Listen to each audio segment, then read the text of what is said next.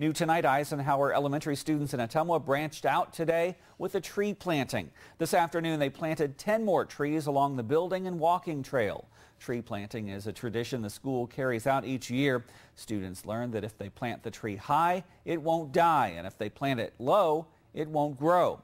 More than 100 trees have been planted in the Outdoor Learning Center. Over the years, an outdoor committee has also added a walking trail, a garden, and wetland to the Learning Center.